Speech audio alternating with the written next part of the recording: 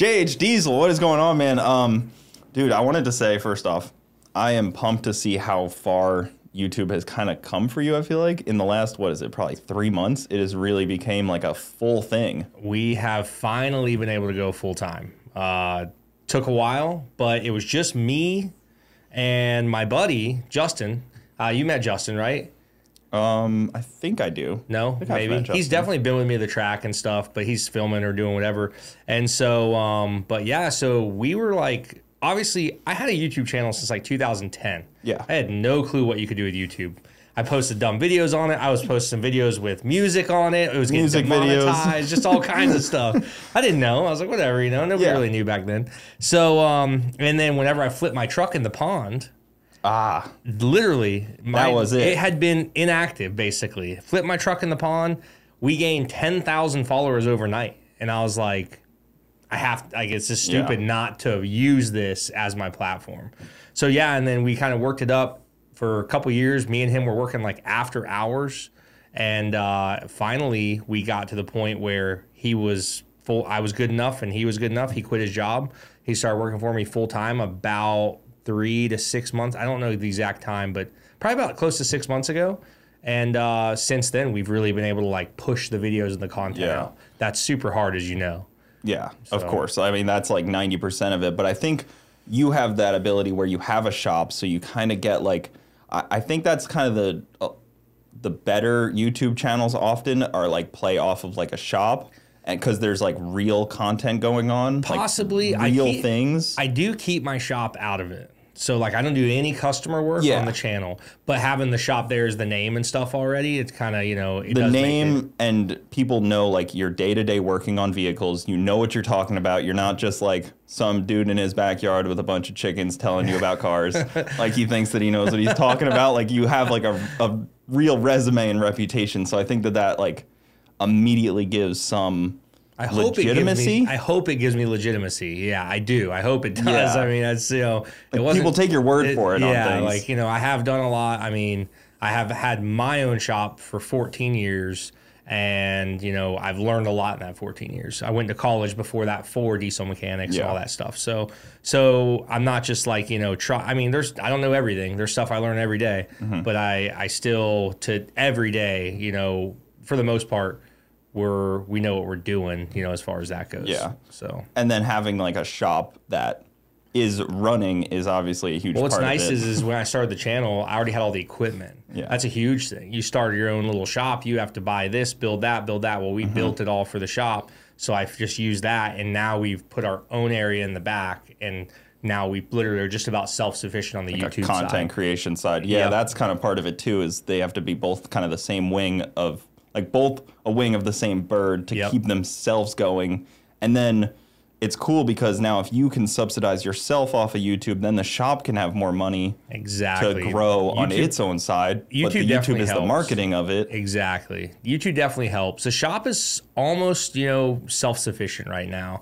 I still have to be there, you know. I'm there almost basically every day unless we go on like a trip or like we're doing an event or something. But for the most part, I'm there every day. You have to be. I mean, it's a business, so you can't just let it go and just hope for the best. Especially like a customer service business where it's your name on the building. Yep. But it seems like you've kind of switched what you do a little bit. Like you're now more like kind of trying to do fleet stuff, or more trying to do like... We have to. Yeah, I mean, they kind of, as you know, like the EPA crushed me. And like, so when that happened and we got our fine and we weren't allowed to do deletes or anything, or it's not that you can't do deletes. That is a huge part of it. But the problem is the diesel industry, you get a new truck out and everybody, who's the first to tune it? Who's the first to build an exhaust? Who's the first to do this? We can't do that anymore. Yeah. You know, like that's gone now. Now it's how much power can we make with emissions on, which isn't a bad thing. I will say emissions have come a long way since they basically got introduced back in like 2000. I'm going to say 2008 EGRs came out, or before that, but EGRs didn't affect the engines much like a DPF. Yeah. So, I mean, once the DPFs came out, I mean, the DPF has come a long way since, but it kind of killed our performance market. So now I'd rather do repair rather than performance, because trying to do performance can't get this, you can't get that anymore, you can't do this. Now we got to worry about a DPF plugging up if we are making it faster, stuff like that. It just kind of creates more problems. Well, the EGR stuff is even on like gas vehicles, but absolutely, it's really easy to take that stuff off a gas vehicle, but it's really bad on some early gas vehicles because it's from the exhaust. So the exhaust is this rust-covered thing now. You have an exhaust leak under your hood. Well, it's worse on the. I think it's almost worse on the diesels because diesels make soot. Yeah. So we'll pull trucks apart with 150, 200,000 miles on it, and the hole is that big, but it's now that big because there's that much carbon and soot that have built up on it. It's insane the amount of restrictions it gives your engine. Especially on a truck that's probably not used that hard. Like a lot of people like maybe just drive their diesel around. If you're not like really getting it hot, really putting it to work, it's probably even worse. I tell people all the time, I'm like, run the truck. Like we get people all the time. I got a truck in there right now. It's a 6.4 Power Stroke. And it is like every sensor, the EBP sensor, the map sensor, everything was plugged. The turbos were stuck. I mean, it's been, the whole thing has just been, just everything is plugged because the guy, I think, just drove it very easy. Yeah. Never really opened it up. So I tell people all the time, don't be afraid to open the truck up and let it clean itself out. So he's sitting there thinking, oh, I babied this thing. And that's actually what made it worse. In reality, it made it worse. She didn't tow anything. Yeah, in reality, it made it worse. Oh, that's a bummer because you think like, oh, I'm about to sell this great vehicle. Yep. And even the used diesel market is sky high price right now. Insane. But bottom of the barrel reliability because once you have a diesel that's 100,000 miles, that's a 2017. Yep. Mine is a great example. Things are gonna start to happen. It's a guarantee. Yep. It's not an if. Like it's gonna happen, definitely. Eventually, you're gonna have a DEF pump go bad, a heater go bad. And the problem is, and I actually just did a video on this, kind of explaining to people how to help keep your trucks living. One of the problems is like when a check engine light comes on for like a NOx sensor, something simple. Well, now your DPF does not regen or work. So now it's just plugging up. So when people let it ride and they're like, we'll fix it whenever, got a check engine light on, fix it whenever. Well, they're just doing so much more damage because it's plugging everything up. Nothing's working. So EGR's not working. The DPF's not working. How long has your check engine light been on? It goes on and on. Like it'll randomly come on and then like I seen your face. You're like, thinking like, dang. I know. I've like it's a love-hate with that truck because I know it's a great truck, but I know it's gonna try to hit me for everything I got when it needs money. Absolutely. Like it's not like, oh, like I feel like there's a thing like if you got a gas vehicle and somebody with moderate level of automotive knowledge can fix a gas vehicle, the diesel stuff is so next level complex and it. At least like the L5P. Like when you open that hood, there's a lot going on there. It can be intimidating. It can be, but it's I tell people this all the time. They're like, this isn't going from like back in the day when you were manually timing, mechanically timing injection pumps and stuff. It is a lot different. And a lot of the stuff now is very similar. You open a table to a diesel, open it up for a gas, you'd probably be surprised at how similar stuff is. Yeah. Tuning or anything like that. You're going to look at it and be like, I was just more thinking like mechanically wise. Like you got to know what you're doing. There's a lot of stuff in there. Yeah. You open the hood and they're full. You look at open the hood of a Tahoe and it's like, where's it? Oh, it's way down there. And then you look at a Duramax and it's like, there's no room to put anything around this thing. That's it. You can visually diagnose a Tahoe, basically with any issue that it has. Like everything is right there, no matter if it's like a 2001 Tahoe to like a 2020. They're like the same under the hood. Pretty much, yeah. But then the diesels, like I own an L5P and I cannot tell you LMM, LL, whatever, LLY, like the generations for like the Duramax stuff get hyper confusing. It's funny how it's LB7, LOY, LBZ, LMM, LML, then L5P, and they also threw in some smaller stuff there, LGH, which is like the other style of LML, and it's just they threw a couple of other things in there that like doesn't inspire really confidence. Mess you up. Yeah. Knowing that they had to change it that many times doesn't make me feel confident as a consumer. Yeah, I mean, yes and no, because it really, you look at like the earlier model, the only difference between them, which they changed pistons, but it's still a 6.6 liter Duramax diesel. The blocks, the pistons, they're different and upgraded. But I mean, everything, you could take something out of a 2016 and put it in a 2001. Okay. So you can interchange if there's no reason to. It'd be stupid to do that. But there are some stuff we used to do back in the day, like take an LOY and we would use LB7 pistons with LBZ rods because the rods are stronger, but their pistons are weaker. So we used to kind of mix and match cheap builds back in the day and stuff. So they actually are pretty much similar. That makes sense. I just imagine when a company changes something almost every year, I worry, why are they doing it? Yeah. Because if you look at like the LS, they used it for 30 years until they physically couldn't anymore. Yeah. And then like a Cummins, they're so similar across the board. Yeah, they are, but they are. I mean, it's kind of the biggest reason where everybody's changing everything is emissions. Yeah. That's why everything is constantly changing because, you know, and when they change the emissions, not only every time they change an engine, the horsepower gets upped. So anytime they change that engine code, and that's the same with all of them, they pretty much all, I mean, an '01 Duramax was 305 horsepower. 2024 Duramax is now 475 horse now. So you're talking almost 200 horsepower over the span of little over 20 years. Which doesn't sound crazy, but also the torque and yeah. the like what's under the graph, I guess, like where they make it is so much more usable. Exactly. And then the transmissions, you went from a 5-speed to a 6-speed, now a 10-speed. So they're just trying to keep up with the times and make everything better. You've been always kind of keeping up with your trucks too. Is that just because you like to know what your customers are getting? Like because I feel like every time a new generation comes out, you switch to the new one. Yeah. And is that just to like show like I'm figuring this out along with us? Not necessarily. It's honestly a reliability thing. So like when we go to the events and we're towing, and I'm not saying an older truck can't be reliable. It can be, but like what happened was what really made me like, I can finally afford to buy a new truck. I should buy a new truck. I should have a truck payment. After college, I was in debt from, you know, student loans. I had, you know, credit cards, all this kind of stuff. So it took me a few years to pay all that stuff off.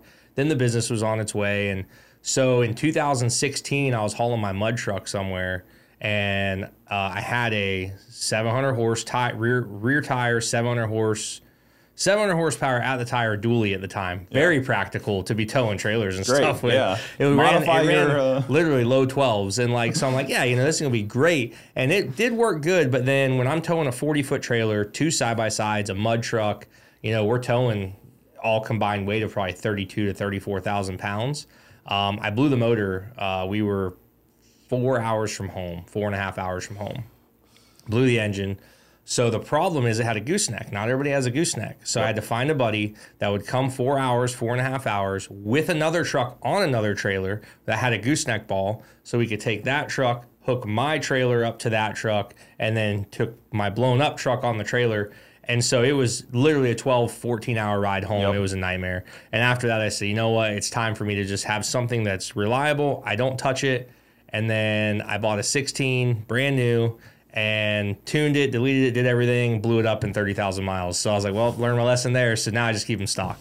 So after that, we just keep them stock now. That's what I kind of always tell people. I'm like, just leave it as stock as you can. If it blows up and you're 16 hours from home, you can bring it to the dealership, swap it out for something. Like, yep. For the most part, you can, you know, and that's the thing. I just didn't want to be stranded. It was such a nightmare. And we were going out of state at the time, going to Georgia, North Carolina, South Carolina, Alabama with the mud trucks. And I was like, I do not want to have to deal with this. The cost again. to get stranded once you get stranded, you realize how expensive it's going to be. It sucks. Yeah, and it's things bad. get stolen, things disappear when that happens. That's a nightmare. And then, the DEF stuff is a tough one. I had Doug Cook on here, and the second I mentioned DEF, his whole attitude changed. That guy loves EVs and DEFs, and he loves it. He loves all that. The second he heard that, he just like completely just frustration. I could feel it. And I always say, I'm like, man, whoever pushed to lobby that, to get it in there, they are crushing it. I literally, like, at first I was like, you know, screw this is horrible. And I still, like, I think every truck should be no emissions. After I got my EPA fine, like, I did a lot of research and figured out like how much are diesel trucks actually polluting. And it's like 0.0001% of all pollution in the world comes from automobiles. Like, it's crazy, the minimal number compared to a lot of other stuff. So like when that happened, obviously I was just mad. I mean, I have a paper telling me I got to pay $180 $80,000 or, you know, you're going to go to prison. Yeah, so it's weird that you basically got that without a trial. yeah, without anything. It's very odd that you can do that to somebody with no fair trial. There's nothing. It's just, you know, the we got you, you're done. And so, like, dealing with all that, now the DPF stuff and DEF stuff, it's just like, it is what it is. It sucks, but I don't believe in it. I do think it's a joke, but at the same time, I know there's nothing you can do. And I know other guys that have tried fighting it and spent millions of dollars trying to fight it. And they're getting places, but not really. Like, it's only getting, the emissions are only getting worse. Do you kind of hope for a DEF shortage so that this has to, like, in my opinion, if something like that, like there was a mass shortage, nobody could get it, then that would have to force the regulatory agencies to do something. I just don't think it would.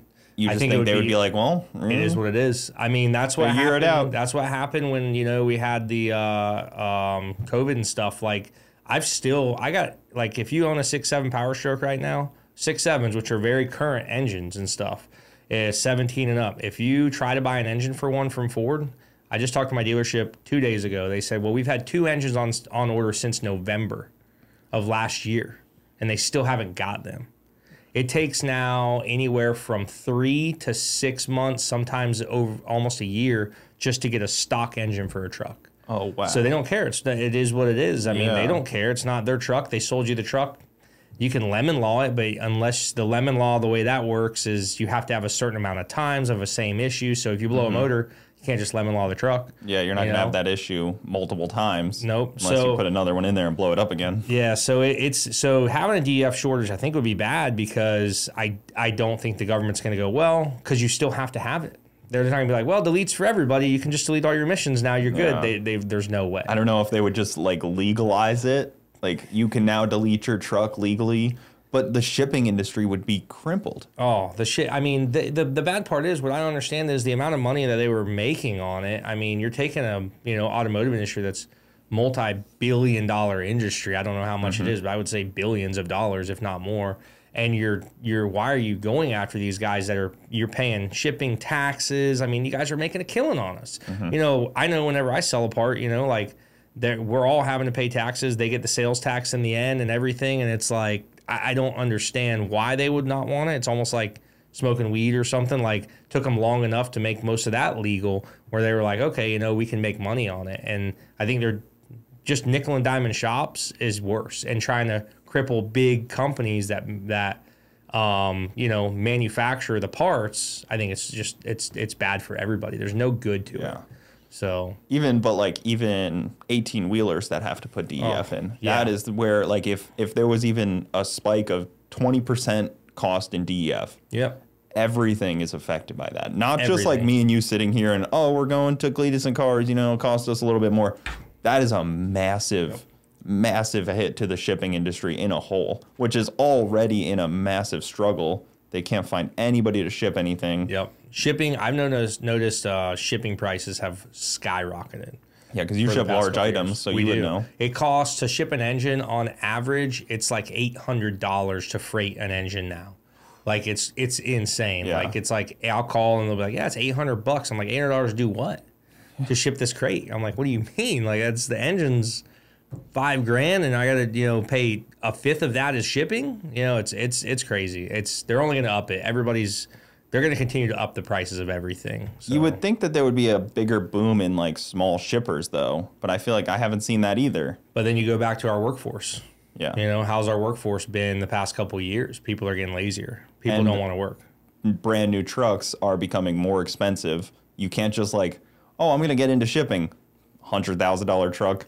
$60,000 trailer. The problem is nothing is cheap anymore, and we're not making enough money to cover that. Like, we can up our, you know, everybody, let's do, you know, a lot of people were for upping minimum wage and that kind of stuff, and it's like, I was like, that's a horrible idea. We're all going to see it in the end, and look what happened. Everything has gone up around us.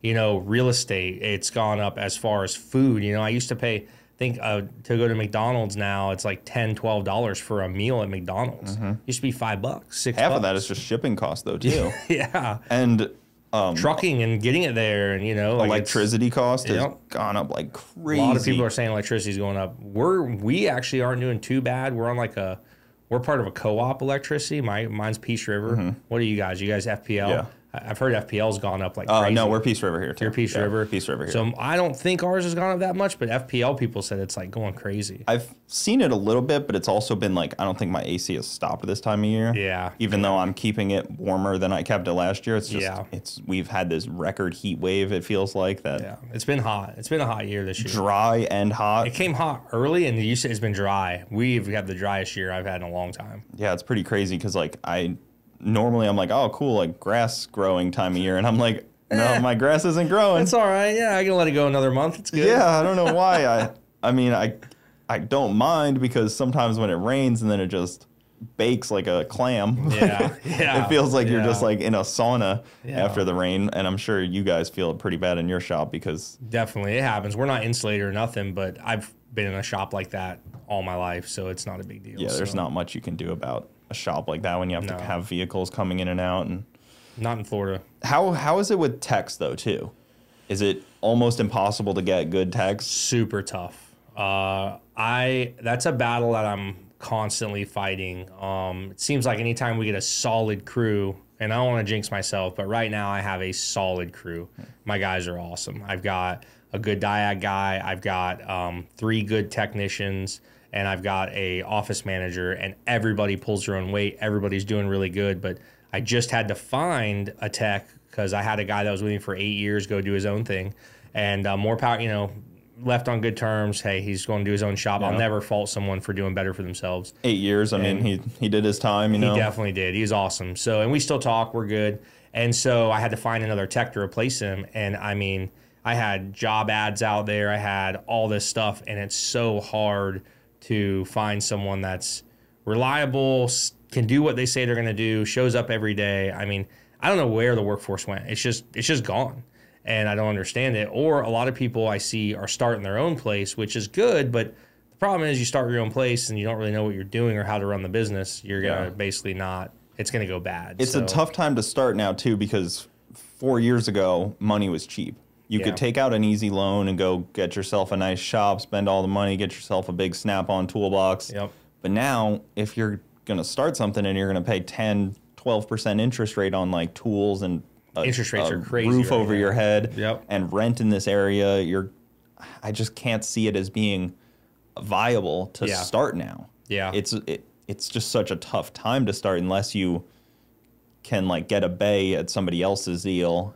A lot of guys, like the guy that used to work for me, he's trying to rent a bay from someone right now. So he's going to go rent a bay out, and it's reasonable, and so that's what he's trying to do. But trying to start up, man, it's definitely a lot of work. All the equipment, all the stuff you need, and but finding techs is very difficult. And anybody with a shop, I think, will tell you finding techs is just especially diesel techs because they're specialized. Yeah. So I've even told people, I don't care if you're an auto tech or a diesel tech, we'll train you to work on diesels. They're not much different. Once you get into them, it's not much different than gas stuff. It's just diagnostic and repair, So there's little things you'll learn, but for the most part, it's not that bad.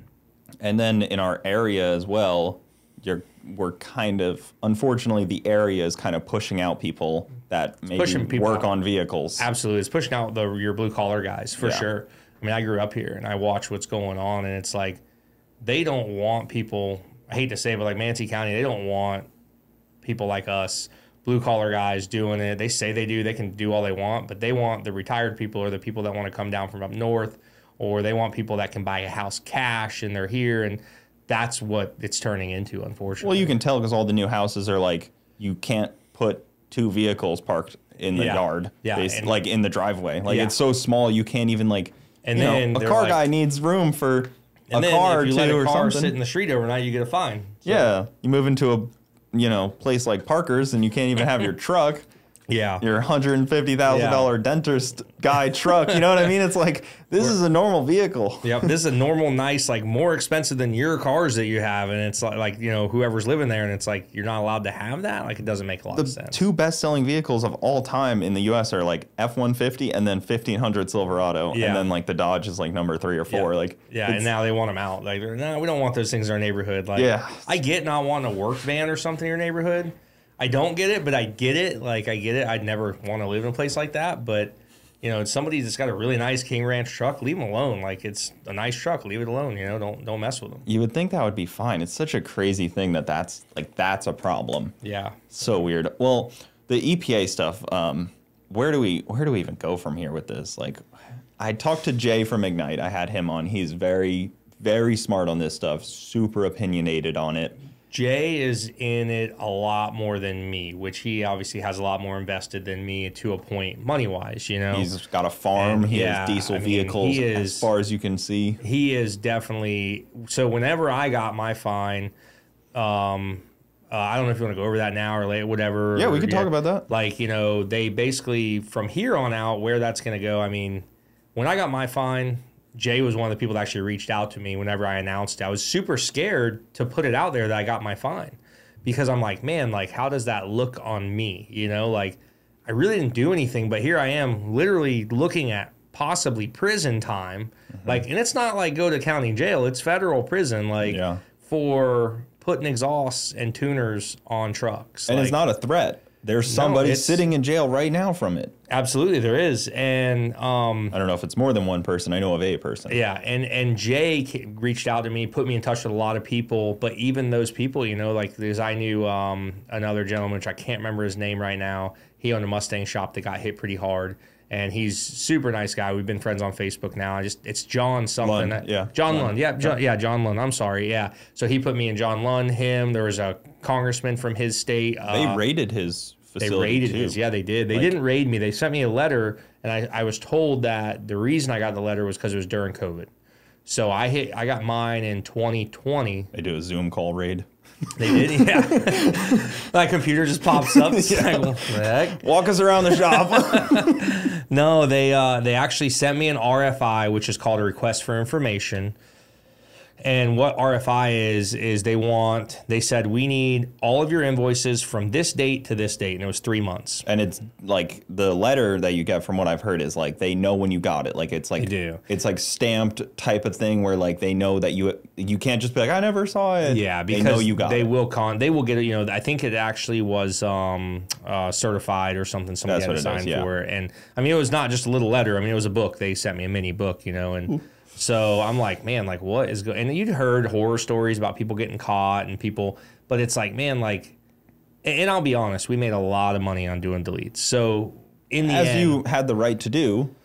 Yeah, I mean, in my opinion, it was good money because it did take us where now you get a truck in with an EGR problem. Back then it was like, your EGR's bad. Put a tuner on it, get rid of the EGR, get rid of the DPF. You'll love it. And that was honestly... Better truck at the end of the day. It is. The truck's more reliable. And I got so much more praise from the customers for that. We had so many happy customers. They'd come in and they would leave. I get a call down the road. I'm getting 5 more miles to the gallon. I love this thing. I didn't realize what I was missing. I should have done it right when I bought the truck. You know, that was our common call to get back on that. And they took that away from us. Like, it sucks because now we put an engine in somebody's truck, they get it back and they're like, thanks. I just spent a lot of money to put an engine in here that, you know, and it's like, you know, just, I don't know, just a little bit was just, it was really nice to be able to do that for people. And you got their feedback where they were super happy. But they sent me an RFI. I was like kind of freaked out and I got a lawyer, an attorney. I called around, talked to some people. A lot of attorneys too, this is something you call like an environmental attorney, he has no idea about this stuff. You'd be surprised at how minimal attorneys are that know what is going on and know how to fix this stuff. Unfortunately, no one does. No. I sat down with the local congressman, their main assistant, and told her all about this. And she was like, we had no idea. And I was like, well, what do you guys think? And she's like, well, we have a lot of other problems going on. I'm like, that's not the answer that the person wants to hear that's dealing with this stuff. The problem is it's not a big enough issue, and I literally was ready to make a thing and go to like Capitol Hill and have everybody park their cars in front of Capitol Hill. And if I get arrested, I get arrested. It is what it is. Like I was ready to do it. And I never did it. I was wanting to do it. I was like, man, we should do it. And I don't know, I asked a few people and everybody was like, I would go. And it's like one of those things where I don't think it's known enough. And that's why it's not known enough. And they hide stuff in bills and they don't even know what they're signing half the time. They're like, oh, I know this is good, but you know, and I don't know. We could be talking about politics all day because of course there's so many just negative things that happen and go on. And it's like, they don't realize what they're doing. They're killing an industry. You're killing someone's passion. I mean, this is not, they can say what they want. It's not hurting people. It's not hurting the earth. It's not. Our earth can sustain this no problem. There's far bigger fish to fry. But as my attorney told me, we don't have enough money. He said, your industry, the automotive industry, and he's taking care of a lot of the guys in the automotive industry. He said, you don't have enough money to fight it. Your industry doesn't make enough money to fight it because the people that are going to fight against you are oil industries, gas industries. They have them in their pockets. Yeah. So he says that's the industries you're going to be fighting against. Even though, like, yes, we're the automotive industry, but this problem affects the farming industry. It affects the RV industry, which is tiny. It affects the trucking industry, which is massive. It affects massive amounts. It does, but they don't see it. And that the boating way. industry too. The boating I heard is getting really bad too. Yeah, like people with, and those people do have money. Yeah, the people with the big 70-foot yacht does have money. I think it's Viking. I read where they were like, we cannot meet your requirements. Yeah. Like we can't make this boat perform, or this engine with this boat cannot perform, and they were like, we can't make another boat right now. They don't care. They're like, oh, okay. Oh well, yeah. They I don't guess care. you go out of business. Yeah, pretty much. That's how it is. It's terrible how that is. I mean, this is how we feed 50 families by making these boats, and easily. you're going to put us out of business. Yeah, that's what we're doing. Yep. Oh, no remorse, no care. It is what it is. Yep. But we're going to tax you if you try to make them out of the country. Yeah. Now you're going to be taxed more if you make them out of the country. Yeah. So then make your choice. Either just fold or, figure it out. Yep. Get some better engineers. Yep. And that's what they're saying. They're like, we can't even we haven't found a way to engineer it how they want us to. So, I mean, it's, I don't know. It's a bad deal. It's just bad. And the whole situation, it was very nerve wracking. I dealt with it for, I think, over a year. It took them a year to finally get back with me and give me my fine. Once I gave them the information, and they took my customers' information, like their addresses, they have all that. I How do you think they found out about you? So from what I'm told is it's all comes down from the top. Do they give you discovery, when you No, they don't give you when anything. you go to court, you have to get their discovery information. I never did go to court. If it's a real, if it was actually the judicial process that is laid out in the Constitution. You can get a discovery file from how they got their information. So basically, they either were fishing and they just get lucky, which I don't think is the case. From what I'm told, is we were dealers for SCT. SCT got hit. We were dealers for massive wholesalers that all got hit. So we were buying all these products from these people. And so the manufacturers got hit.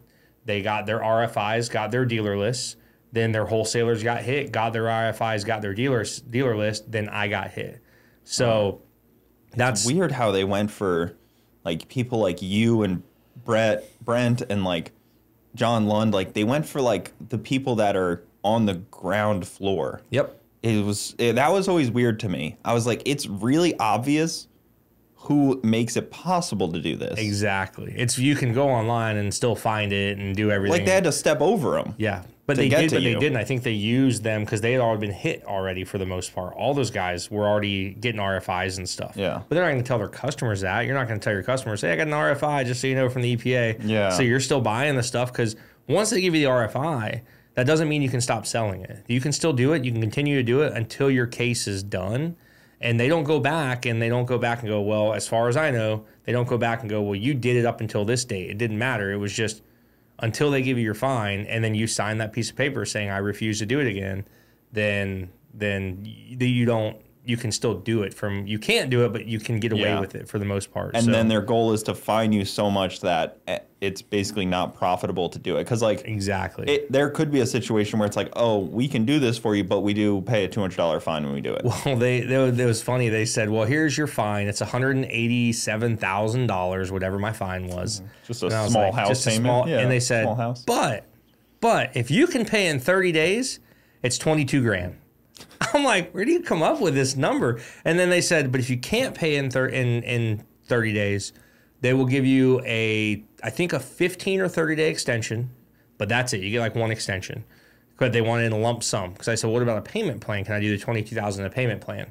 If you go on a payment plan, then you have to pay it through a payment plan, but I don't know what the amount is. I said, well, what's the amount? We don't know until you decline so they won't tell you that amount. So your payment plan could be the $180 whatever $1,000. Yeah. And you don't know that. They don't tell you. It's like a game. They're like, well, if you decline that, spin the wheel. Yeah, it's like if you told me like I go on a payment plan for 5 years and it was 25 grand, I'd go, okay, that might be reasonable, that might be better, rather than, taking a huge chunk of your savings out or whatever, the business account out.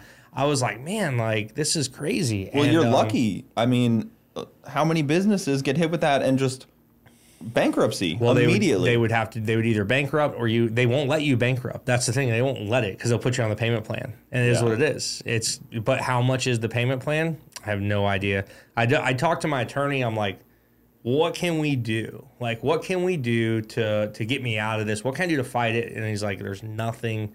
According to him, there's nothing you can do. He's like, can't even stand trial for that? You can, but then you are looking at the full $180-some thousand, and if you lose, plus you have to pay all the court costs and stuff.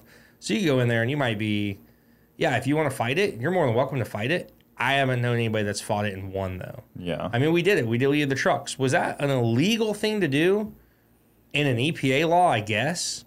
But, I mean, really, what am I doing? Unjust laws deserve not to be followed. In my opinion. Absolutely. Unjust laws. Absolutely. It's non-violent non-compliance. Yep, exactly. Not hurting any single person. In their head, though, and a lot of the, certain people's heads that truly believe this is such a bad thing, their eyes, they are like, no, this is killing people every year. These emissions are killing people, but it's not. I mean... And they're like, oh, emissions is causing global warming. No, we have how much more asphalt's on the ground now than 50 years ago?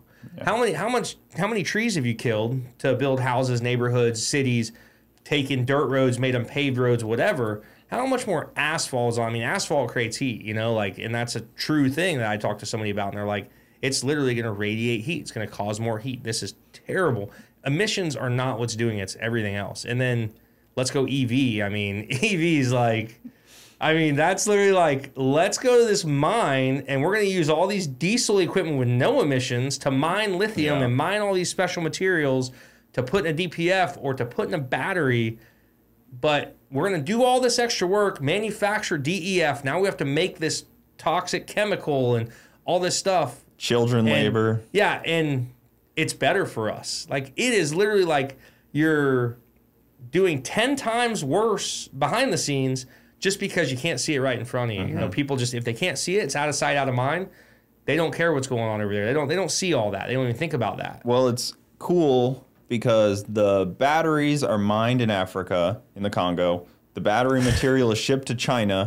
Then some of it's assembled in China. Then they ship it over to like Sweden for another assembly. Then they ship it over to the U.S. Obviously, to ship it, it's all done by an electric vehicle, right? Yeah. To ship it is all done by electric vehicle. They're not using trains. They're not using cruise ship or not cruise. They're not using container ships or massive mega ships. And they're not doing any of that. Airplanes. Yeah, they're not using airplanes. Like, come on, like it's literally like. It's amazing to me how close-minded some people can be. I'll throw this out now, too. I am talking and looking for people that are experts on climate change to come on to talk to me. If anybody, I know of a few people that I've been trying to get a hold of to come on here that are like completely very knowledgeable on this. Definitely. That would be an episode for Doug Cook. To come join. Yeah.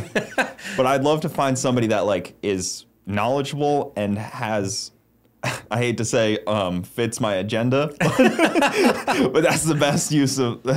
I mean, you know, if somebody has the facts, then I'll great. have them on I both mean, sides. Absolutely. I mean, I want whatever's right. And the thing is, I sat there for days, nights on end, where I'm just like, you know, I work during the day, and then at night I'm like, all right, I'm researching this. It's very hard to find for a regular person to go find research on this stuff. It's not as easy as you would think. But for what I did find, the numbers I found, and how much, you know, I think I read it was, and it's been a few years since I've circled back to it, but there's like 55 million automobiles in the world, active running automobiles in the world. And they create about the same amount of emissions as one mega ship does in like a year. Like, it's like the same. And that's 55 million compared to one out of dozens of those ships. And it's like, to know those numbers is just, it doesn't make a lick of sense. What always gets me is military vehicles are non-emission compliant. They don't have the president's Cadillac limo is tuned by Corey Willis. Like, it's deleted with a CP3 conversion. It's got a Duramax in it, and it's deleted with a CP3 conversion, and it's literally no emissions. Yeah. Like, it's you know, what? Like, excuse me? I think Ford was sending a bunch of trucks over to Europe, Ukraine. I'll say. Europe. Yeah, sorry. They sent them over to Europe somewhere, and they were all non-emission. There's some guy that posted a video on, and it went viral on like social media. It was a bunch of like brand new white dualies. Yep, no emissions, straight exhaust with like, I don't even know if they had a cat. It was just like a muffler, like a tiny muffler in the back to quiet it down. I was like, somebody was building we get this? Like, what is going on here? They were probably like, well, we got to make it more reliable. Yeah, well, 100%. That's part of the issue, is they have to make them more reliable, you know? And we talk to people in, like, we do work for firefighters and first responders and stuff, and a lot of their stuff will still have it, but they can bypass it from what I'm being told. Like, there's a way for them to, like, they can't bypass it, but like there's like a switch where if it goes off, they can just hit it when they're in an emergency and it's going to keep going. So it won't shut them down. Don't know that as a fact. Firefighters, I've heard that, but that's what I've heard, where they have the ability to like kill it, so it won't shut them down in an emergency. Some of those newer ones, I would imagine. I mean, the fire trucks are badass. I've always been in awe by some of those. Absolutely. Those things. They're just like the coolest of the cool. Yeah, they have all like I do work for one of the guys that does a lot of ordering for the fire department. He's like, we literally will order. You know, like we order the best of the best. We do, but you know, we need it. You know, like it's not that but we want something that we don't have to worry about it breaking down. We don't have to worry about it being underpowered and can only do 55 mile an hour when we got to do 60, 65 or whatever it is, or 70 down the interstate. I don't know how fast fire trucks go, but well, even in like California, when you know they start to get surrounded by forest fires, and it happens in Florida too, but not really. It's not common, but like California, like they'll literally get trapped. Yeah, like the fires will come around them, and you think like, oh, it's a fire. You see where it's going. Like, it's crazy. No, it comes over a hill, and then like all of a sudden you're just surrounded. They said one of the largest wildfires out there was started by a DPF that broke. Oh, no. I'm not kidding. It's because so when DPFs would fail, like especially on the earlier stuff, they would start shooting flames out. Oh, I've seen videos of that. And apparently, look, again, this is just what I'm saying. I'm telling you what I was told. Is they actually found where DPF like had broken pieces where like a fire had started, and it caused a major fire over there.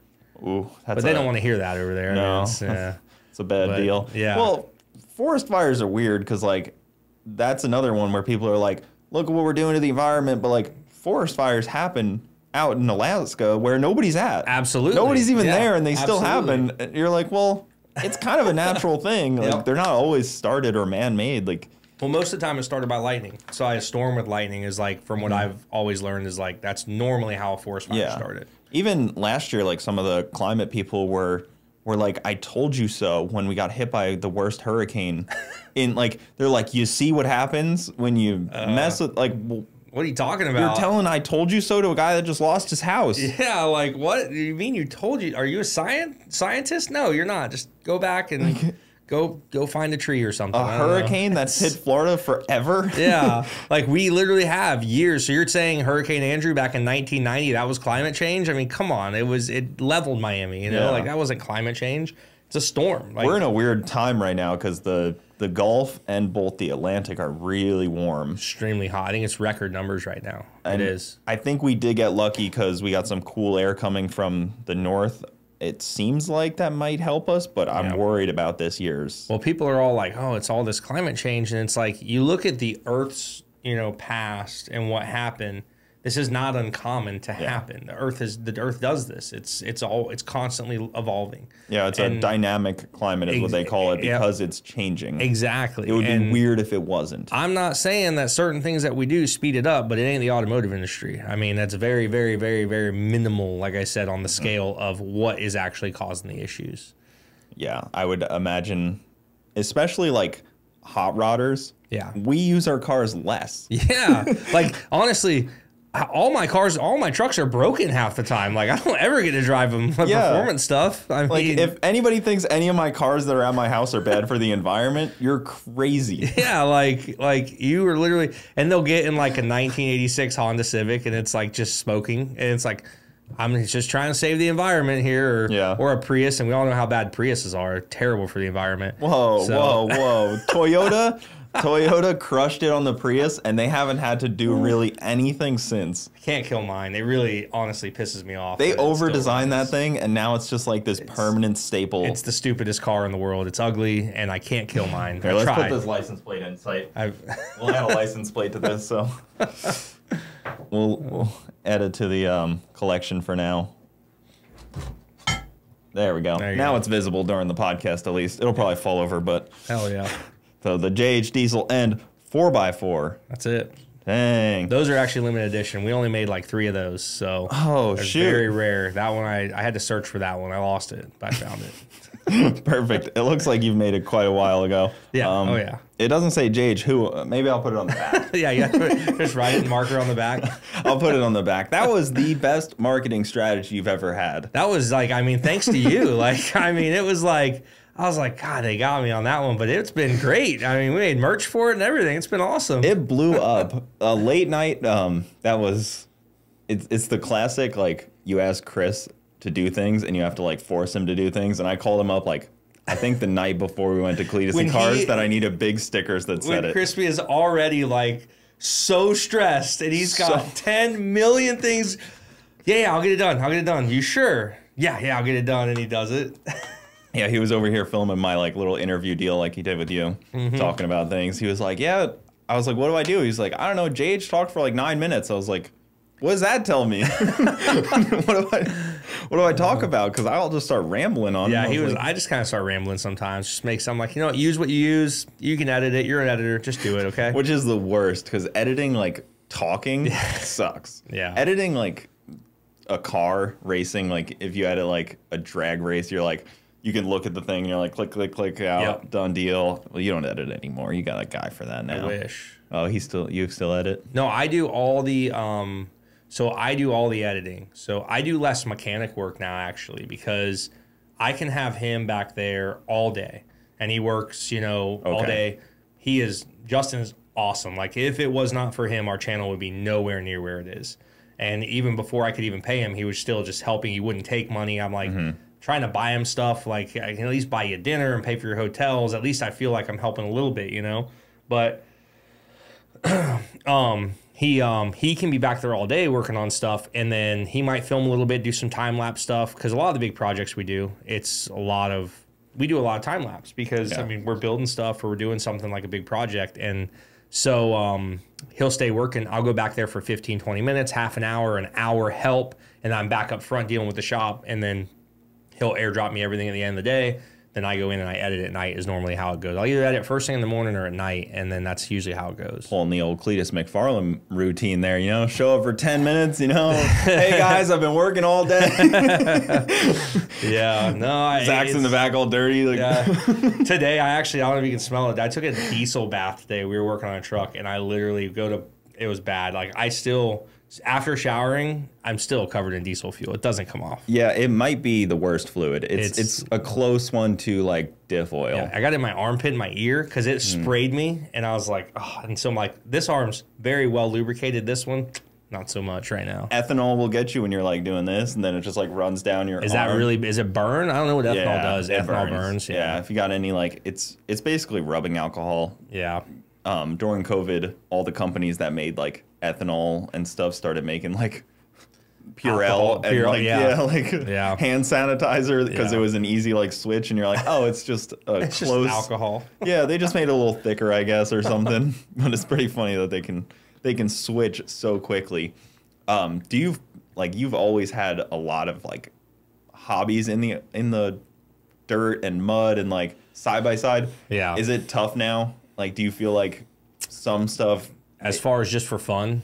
Yeah. Yeah. I mean, it does suck. I mean, it does suck, but it doesn't, because I used to have a lot more time, but like leading up to before I hired Justin full time, that was the worst, because we were working like every night after work. And then I would have to make my weekends. We like, hey, we can do 8 hours on a Saturday or 10 hours, whatever. Like, let's do it. Oh, Sunday's the only day. Now we have a little bit more time. I'm a lot freer now. But yeah, I mean, doing events, as you know, it's like, you know, especially when our season kicks off, I try to do the burnout events. I try to do the races.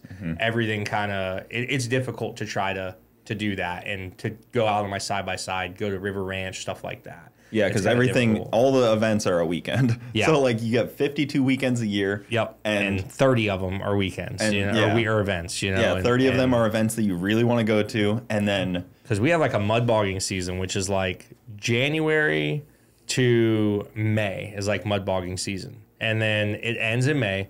June there was like usually one, but July, August, September, it's dead. October, it kicks back off. So like October, November, it's busy again.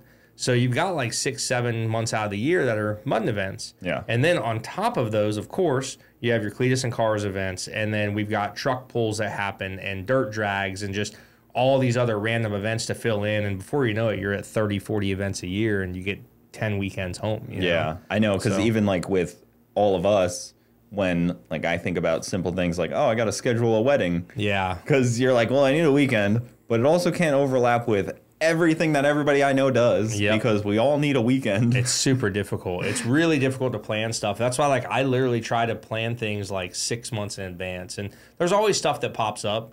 And I just called Alan. I'm like, hey, when's next year's Cletus and Cars? Because he knows, you know. Yeah. And he's like, it's on this day. I said, yep, that's what I thought. I got to miss that event, but I'll be the, you know, whatever. So I just want to make sure before we do it, you know. But I actually have like a calendar now, and we try to organize everything for the year. So yeah, it's tough to do. It's like and things come up quickly. Like Bristol will be here before you know it. Oh. If you don't have a running vehicle yet, well, I pretty much just rebuilt it in the parking lot last year. I worked on it for like me and Justin worked on it for like 12 hours last year, the first day, because it didn't run. We just sent it. We're like, you know, it's not done, but we'll get it done. We always manage to get it done, but I do everything last minute. Yeah. I can start working on it now, and the event's in 3 months. The night before, I will be working on something. It doesn't matter. I don't know why it just happens that way, but it just does. So I know even before, because we all came on here before the last event in Indy. Yep. And that was a crazy deal to have everybody that had a bunch of shit to do. Yeah, we did. It was like, I remember that. I was like, wow, this week's going to be crazy, but I got to go. I'll be there. So. Yeah. Well, Garza was like, I was like, oh, come on before Indy. And he was like, okay, cool. And then I was like, if you want to bring anybody else on too, like Parker or JH or something. And he was like, all right. And then he was like, oh, Garrett's coming too. I'm like, wait, what?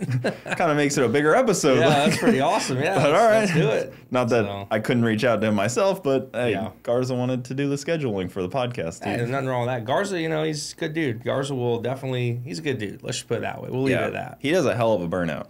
He does I mean, the walls love him. I mean, let's just put it that way. He's definitely a fan favorite for sure. Yeah. I enjoy watching them. I love it. It's like, when is it going to happen? Up. There it is. Indy Wall took out a lot of cars. A lot of cars hit Indy. Was it Indy? Most recently, where I hit the wall, Garrett hit the wall and toast pretty good. Oh, that's right. That's right. Super uncommon thing. Garza, I think, hit the wall. I did pretty good. I won Indy. I did really good in Indy. I was actually very happy with Indy. The worst was last year. Plumber's crack hit the wall pretty good. He bent a tie rod or something. The worst was last year's Bristol. It was bad. Everything was getting totaled. Like, it was bad. This year they made the pad a lot bigger apparently, but last year it was very small, but it had a huge tip in. And like, I tipped in my Dodge so hard, I actually bent the frame on it. Oh. I came around and swung it around, and the rear smacked the wall. And like, I don't know, a week later, I was like looking at it, and I'm like, oh, it just bent the bumper. And I started looking, I'm like, no, it twisted the whole, like the bed hit the cab on that side. Oh, like, well, shoot. Well, this thing's totaled. Yeah. And you've done a couple of your own burnouts where you kind of like host them for other things, which is a cool deal to be able to. It was pretty awesome. Be on the other side of it. It's pretty awesome. Like I had a buddy of mine reach out, which I'd known him, and we developed a relationship through the truck world, and he wanted me to come do the truck stuff. He's like, I want you to run our burnout contest. And I did it. Awesome. And, but he does a huge truck event, which is great. And so it's really cool to go do that. And I would do like an exhibition run. I wouldn't enter the contest. I would just do an exhibition run and then, fire everybody up. And then they would come out and rip. And it was just, everybody really threw down whenever we were able to do that. It was cool. Was it a good deal up there in Daytona? It was. Daytona was awesome. I mean, that was, he's had some trouble since. He went down to Miami to Homestead Speedway, and it wasn't really the same. Now he's going back to Orlando this coming year. And to OSW? He's going to Speed World. They're doing it there. They're going to do like diesel drag racing.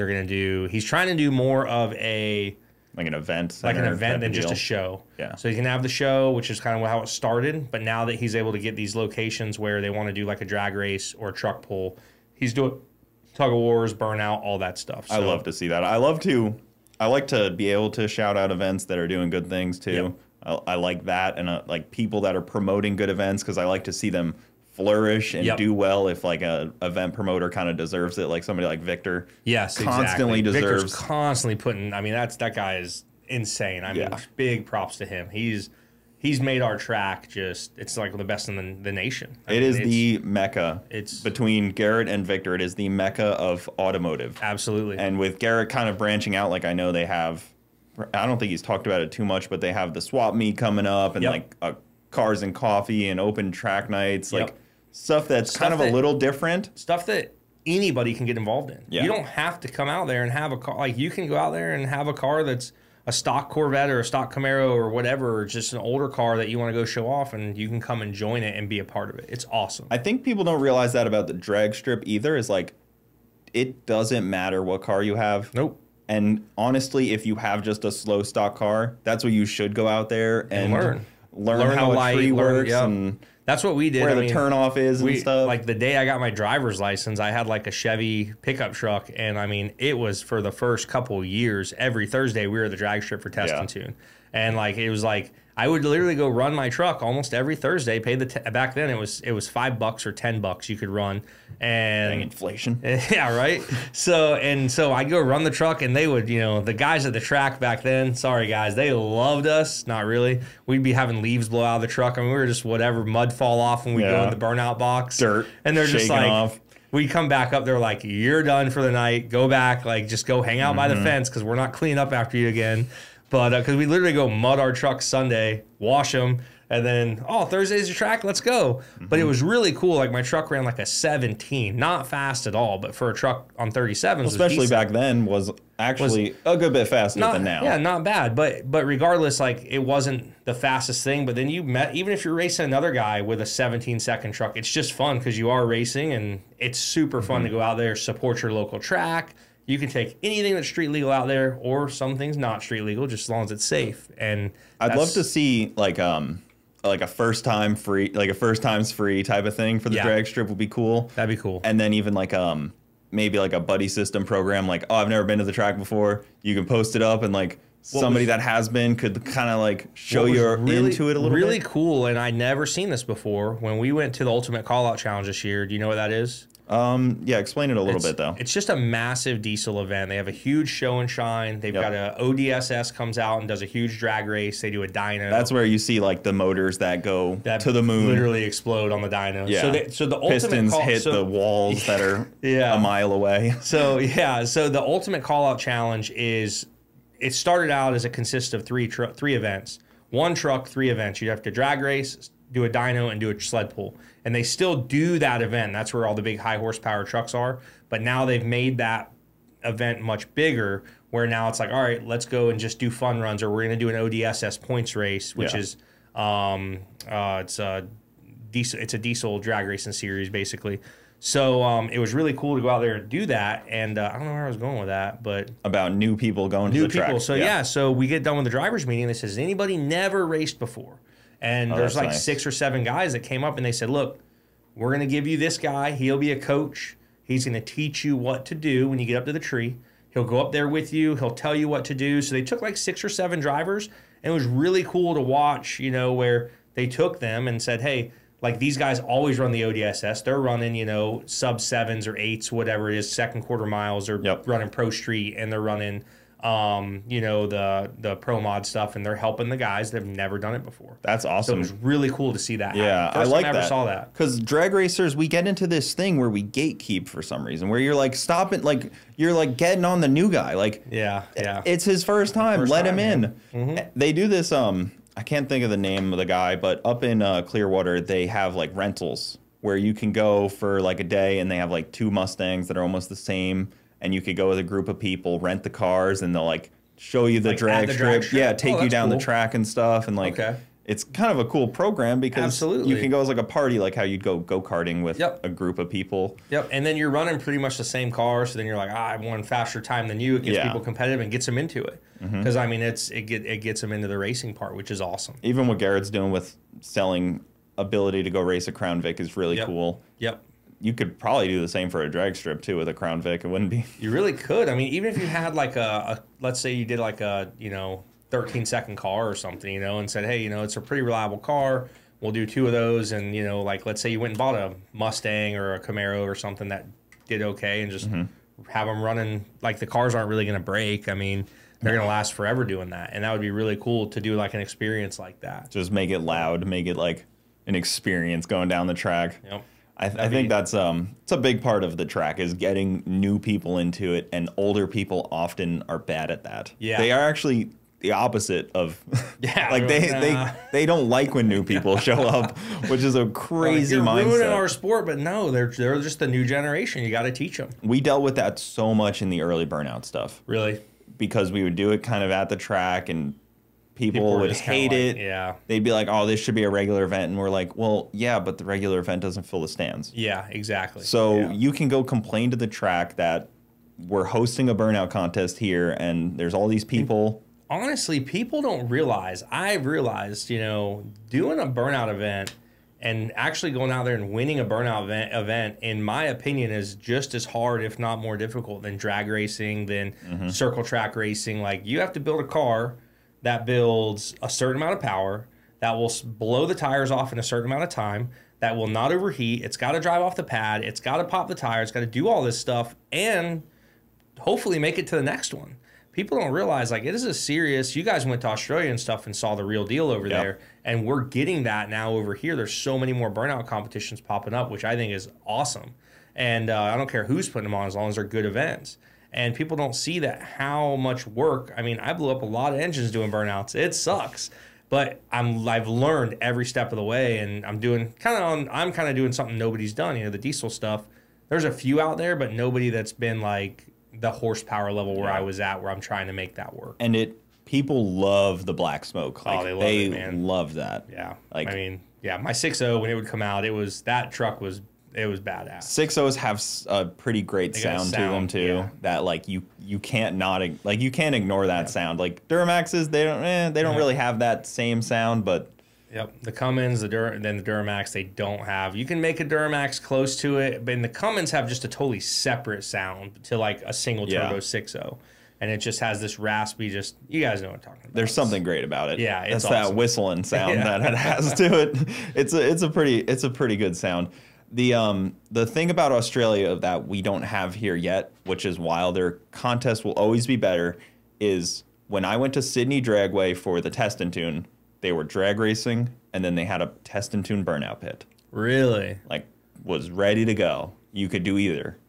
And that is why they will have better burnouts, because if you want to test a burnout, you can. You have the ability. If I have to, yeah. Yeah, but that is just a normal thing. You can go with any car like drag racing, whatever you got, You pull out there. Hey, Victor, it wouldn't be that hard to do. Just put a little test and tune burnout out there, you know. It was like alongside the track, just how Indy was. Just normal. That's cool. That actually makes sense. I didn't know they did that over there, but that's really cool. I got to ride in like a 1,500 horsepower methanol burnout car for the first time there, and the tip in was just insane. It was pretty nuts. Yeah. My first tip in alongside a drag strip was pretty cool, and Sydney Dragway is one of the most beautiful tracks ever too. Yeah.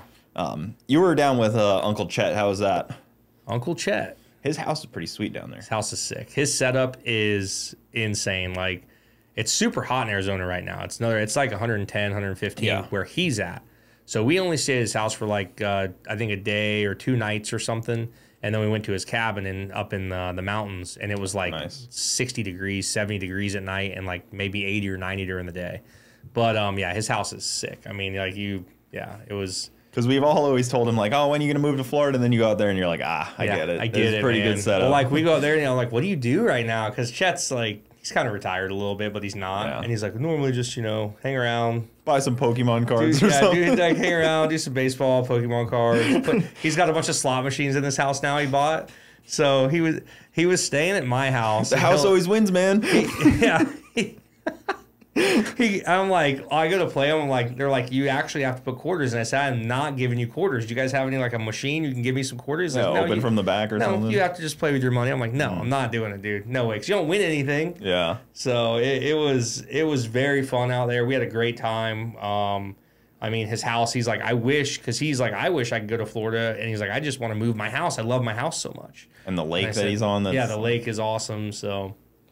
Yeah, that's a good spot down there. And then you guys were out filming. Where were you filming that deal? It was in Sedona. So there's like a big rock crawling. It's actually really cool. It's open to the public.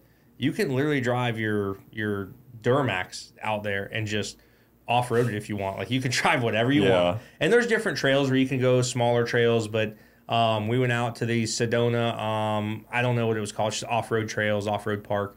And the first time I've ever done like rock crawling, like really on rocks. I've done like some hill climbs, stupid stuff like that. Where there's like rock traction instead of like gravel. Absolutely. It's straight rock. Like, you're coming up some of the stuff and it's true. Like, it's honestly was really fun. Like, could you see like, kind of like a trail-ish from like, tires maybe or something? Or was it? Some of the stuff. So like there was like this main trail that everybody follows. And then there'd be like little stuff where it'd branch off. We ended up, and I was like, I bet you can't do that where there's no tire marks. And sure enough, we get stuck doing that stuff. Or like, one of the things was we came up and it was just like pretty much straight up and down, and you would loop around and you would go down it. Chet's like, we should go up it. And I'm like, nah, I don't really think we should. And he goes, nah, we're going up it. And he gets in the little Via Cross and he's ripping up it, and people are watching now. All the trails stopped. Everybody's like, what's going on? And then he's bouncing off the ground, and then I hop in the Pajero, and I was driving that, and I'm like doing it too, and they're just like, oh my God, what are these guys doing? Like, they're in their Jeeps, and they're just like, trying to look over their ducks on their dash, and they're trying to see what we're doing, and so everybody was like, holy crap, like these guys are sending it, and we're just like, yeah, I mean, we're going to try this stuff out. Two things that look like they should not be trying anything. One of the things, it was the weirdest thing because we had to come over this hill, and it was a left-hand thing, which I was driving a right-hand vehicle, so everybody else in the left-hand drive. So you can see the hill, and I'm like coming up it, and I'm like, oh my God, like I can't see anything right now. I'm driving this thing off the side of a mountain because a lot of it, you screw up, I mean, it is literally, you're going down hundreds of feet. It's insane. Just a different, it was a 90s, 80s JDM vehicle. Very safe. Yeah, super safe.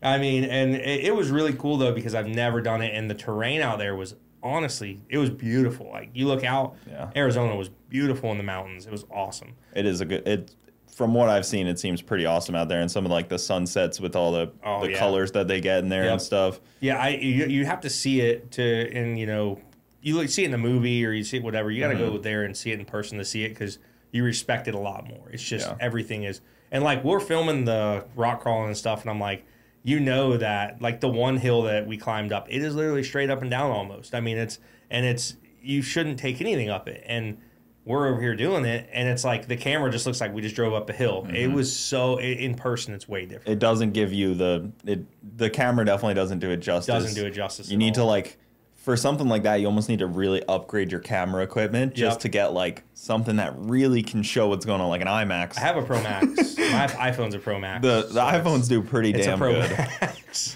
But yeah, you need something like an IMAX type of thing. Yeah, an IMAX. 70 millimeter, something real high level.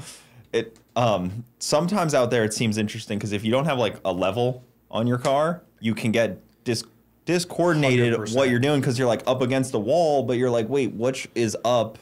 What is sideways? Sometimes we're like going up, and then like we're literally like come down. But even though we're coming down, we're like flat. Yeah. But you're still going. It's weird. Like you have. It's really tricky to know. Messes with the senses a little bit. It does. It does. It's pretty cool. It was cool. There was a lot of elevation changes on the trails that we went on, so that was really cool. Did it feel weird not going wide open throttle like you're normally used to? Absolutely. Because even in like side by siding, it is a wide open throttle type of deal. It was definitely more technical, but it was something I've never done. I was like, I don't know if I'm gonna like it or not. I actually liked it. It was super, super cool. I had a lot of fun. Do you think you're gonna get a new Can-Am when they come out? I don't know, man.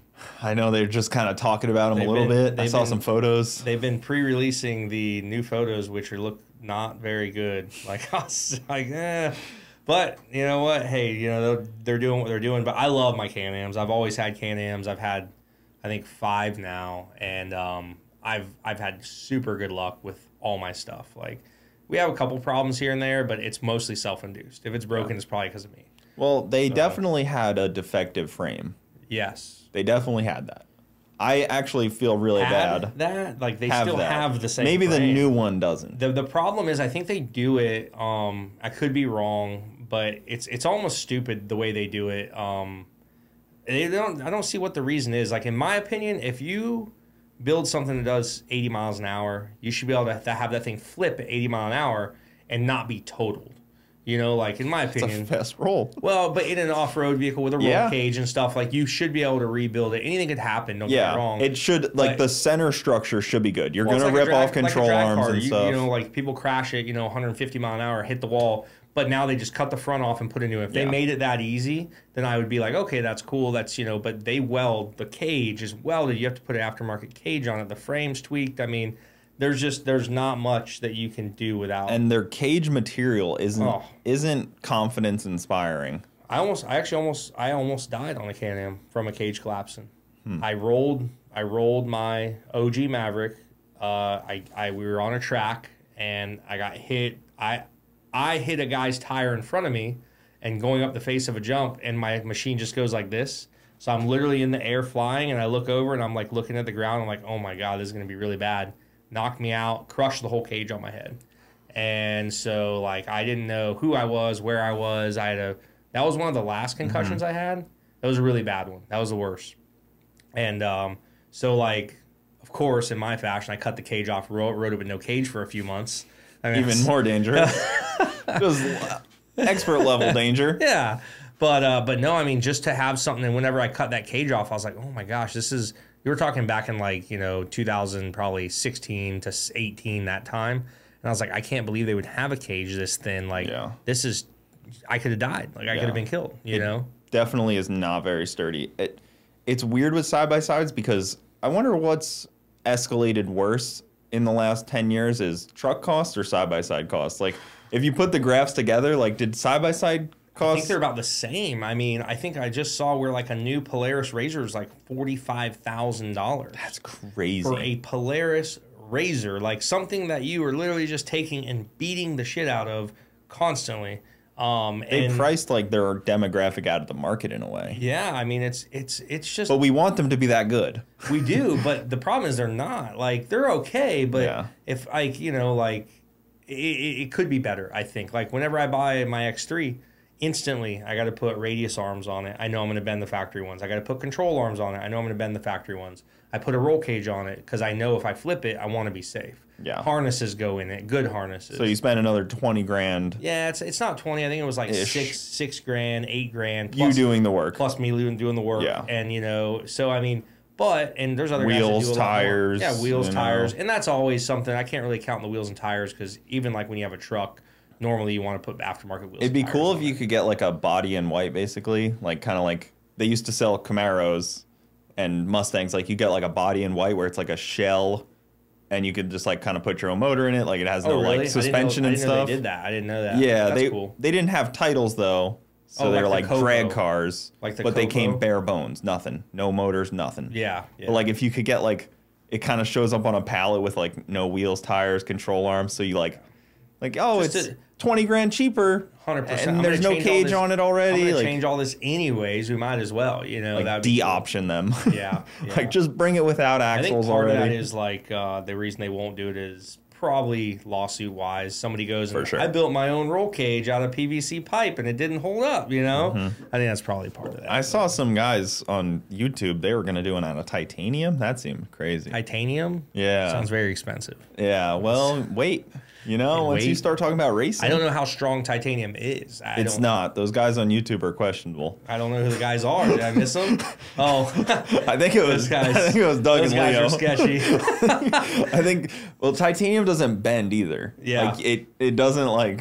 It just kinks, or what's it do? It kind of just kinks. Yeah. Because it's super brittle and very. What are they hard. putting a titanium cage on? I think they were trying to a while ago, but I don't know if they ever did. Because they were trying to make a real race unit where it's just. Straight up for probably racing. beast mode where it's just for like going fast as possible. And if you can take, I think people don't realize that it's the same with like a dirt bike, or like the lighter the vehicle is and you could take 10 pounds off is huge. That's a lot. Like 10 pounds off my car isn't huge. It's not, but 10 pounds off a side-by-side is pretty big. Your side-by-side I think weighs like 1,500 to 2,000 pounds and you took off, you know, 10 pounds in the right area, that's huge. That's big, you know, like that's a lot. I'm interested with those new upright arms that go over the wheel. Yeah, I don't know. And the problem is I don't know if those pictures are they're looking very legit, but I don't know if they are. You know, nobody knows. I've seen a few people post it, but I mean, we'll find out here. I think they release it in the next week or two. I think we find out in a couple weeks. I bet you David knows what's his name in Canada. Oh yeah. He's a big Can-Am guy, right? Yeah, I think he's like in their website and on their commercials and stuff too. Yeah. I don't know if they, Asta Cruiser. Yeah, that's it. I don't know if they do or not though. I don't know if they're allowed. I think they go to the dealer show. I know, like I'm friends with, which is totally different. Don't get me wrong. I'm friends with owner of our local shop, and he goes to the Can-Am dealer shows every year, and he knows nothing until he goes. He's like, I only get what they tell me. Yeah. And it's like nothing. They're so tight-lipped on it all. So isn't it weird how big of a gap there is between the Can-Am and the Razor and then like every other side-by-side on the market? Like it seems like there's a huge divide in like performance. I mean, there is, because you're talking these are your but it's kind of like, I don't know. I mean, I think everybody will eventually catch up, but you have to look at it as kind of they're the two, that's their focus. Their focus is supercharging something, turbocharging something. Like you look at their jet skis for Bombardier or their other sister company, Can-Am, or the same company. All their jet skis are insanely fast. And then you got other ones that are like, they're okay, but like Honda has always been known to be super reliable, but not the fastest, but super reliable. That's why you get a Honda generator and a Can-Am side-by-side. Exactly. So, I mean, you got companies like that. And then, I don't know, what other company? I mean, you got like CF like the Motors KRX. trying. The KRX was, again, though, you know, there's kind of your... But like they thought it would be a sport unit. They did, man. They were like, Can-Am's done. I remember seeing the first one. This is the size of my car, like my truck. This thing's huge. What am I gonna do with this thing with 100 horsepower? Yeah. Like, this is not the way to go. And they do. And I don't know. It's they are pushing the performance market. That's what Razor and Can-Am do. They are Polaris and Can-Am. They push the performance market. They're your top guys. Yeah. It's like, you know, it's back weird that they're going away from turbos too. Are they going more to supercharge? I don't know. It seems like they're going to like NA and supercharge. Like, the Razor did, but then they still have turbo models. I don't know. But they went to big 4-cylinder instead of turbo, whatever, 2 or 3. And I've seen the prelim stuff on the new Can-Am. It's still a 3-cylinder engine with a turbo, but now that's like a jet ski. But now they mount it like a jet ski, like a car. They're mounting the engine where cylinders front to back instead of sideways. Yeah, like longitudinal type of deal. I'm curious to see how that works. From what I've seen, if these pictures are legitimate, it's got that with now a gear-to-gear transmission or a DCT transmission. Yeah. It doesn't have a, there's no more belt from what I'm seeing. That would be nice, even though the belts have been pretty proven. You know, and like to me, you know, I know a lot of guys with Hondas, and they break low gears a lot. They're pretty common for breaking the low gear, and they have to take the whole trans out, you know, rebuild the whole trans. I'd much rather just break a belt in 15 minutes, change my belt out, and I'm back on the trail. It's a good fail point, especially on the new ones. Like if we're talking about like a Maverick where it's like 8 hours to fix. Yeah, Maverick, OG Mavs were... But like a new Can-Am, people are like, ah, whatever. Yep, just like, you know, it's like they made it easily accessible where you could just change it. But, you know, it's just another thing that I guess can fail. So if they have it figured out, I mean, a company like that should have it figured out where they've seen Honda do theirs, they've seen other companies do theirs. Can't be that hard to make something hold up. Yeah. So to switch on this, I know I saw a post a while back on parts quality on things just disappeared. From me? Just in what you get in your shop. Like, you know, like I've heard of it with like head studs. You know, people are like open a kit and they're like, 2 of these aren't threaded. Yeah. Like what? Yes. What's going on here? It's insane. And they're like, oh, you actually can't get just 2. Yeah. But like things like that. We've had more comebacks in the past probably 2 or 3 years from part failures than anything in the past 14 years I've been open. OEM or aftermarket doesn't parts? Matter. Both. It doesn't matter. Yeah. I mean, you know, and then they'll literally be like, oh yeah, well we kind of had this happen. I'm like, what do you mean you had this happen? Why don't you tell me this? You know, like you had it happen again. But the problem was when, you know, back to COVID, I hate to going back to that, but when that happened, parts were so hard to get and manufacture. This company was shutting down for a while. This company was shutting down for a while. So these other companies said, we don't want to stop production. We need to get it. So let's get it from wherever we can. So their quality went down. And I see that a lot in automotive parts where we're changing, you know, we'll get a brand new Motorcraft part and it's bad. We'll get a brand new Delco part, put it on, it's bad. I mean, I'm seeing that so much and it's killing the shop, you know, like it's not killing us. We have so much work. It's not a big deal. But I just had a 6.0 Power Stroke. We did a cam and head job, a bunch of work on, and got it back, probably drove it 500 miles. Came back, the engine was locked up. And we did head studs and we did the engine. Yeah. The glow plug that we put in, Motorcraft glow plug, failed, fell in the cylinder, and bounced around in there. So guess who eats that? I called Ford. I said, hey, you know, the glow plug. They said, well, you need to send it to a dealership and we'll figure it out. And I'm like, I'm not sending it to a dealership. So I guess who fixes that on their dime? Me. You know, destroyed the piston. Send it to a dealership. That'll work out great. Yeah, they'll come back and be like, well, you didn't torque it properly or something. You know, and we're very good about that at the shop. My guys are good. They torque everything. They're not, nothing is half-assed. Because I tell them, I would much rather spend an extra hour on this job than have a comeback and now we're eating thousands of dollars. Yeah. And so, yeah, like it just basically fell apart. And this is a Motorcraft part.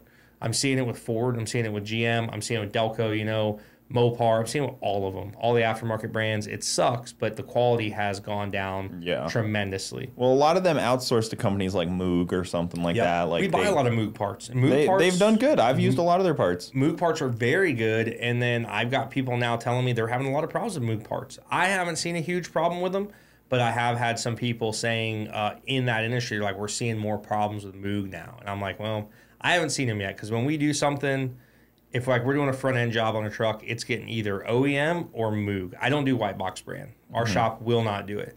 All our parts suppliers know we won't.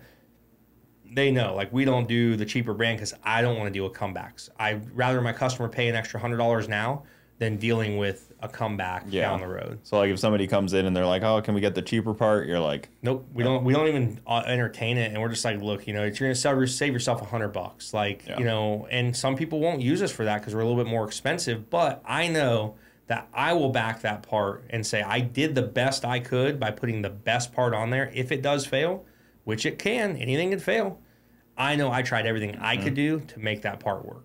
So to make your vehicle the best it could be and hopefully last the longest. Yeah, that's tough because, you know, there'd be like, oh, I price shopped and it was cheaper here. It's like, yeah, there's a reason. We have a 2 to 4 week backup. I tell people all the time, like, well, you can go there. I mean, you know, like, it is what it is. And that's not being cocky or being a dick about it. It's I found being in business, you're never going to please everybody. You're never going to please everybody. And I found being in business for yourself, like, you are your brand.